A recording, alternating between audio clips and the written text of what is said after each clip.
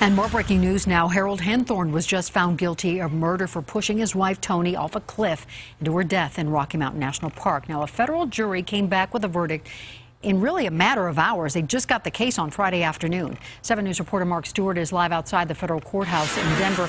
Mark, Toni's family tells you they are pleased with this verdict. Toni Henthorn's family feels lives will be saved now that Harold Henthorn is off the streets.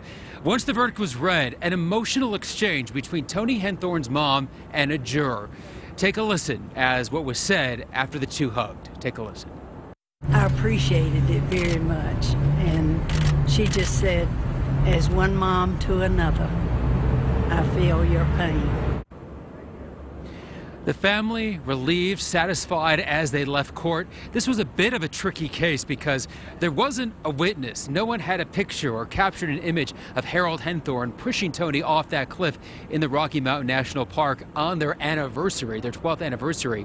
But there was lots of little pieces of evidence that added up, from the diamond missing from her wedding ring to an X found on a map in Harold Henthorn's car after the crime. Sentencing on December 8th. The prosecutors and the family certainly pushing for life in prison.